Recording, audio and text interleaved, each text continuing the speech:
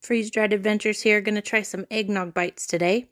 I put the eggnog into this handy-dandy squirt bottle.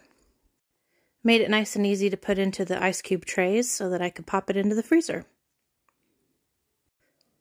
Once I had the trays full, I popped them into the freezer overnight and let them set up.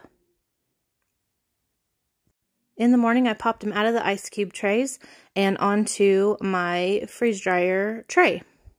Here's what they look like all done and out of the freeze dryer.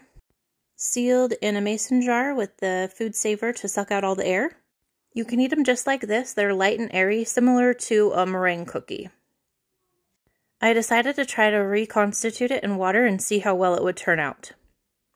After a few minutes, it was absorbing the water nicely. I decided to use my little frother tool to incorporate it a little better. It tasted just like it did when it came out of the carton.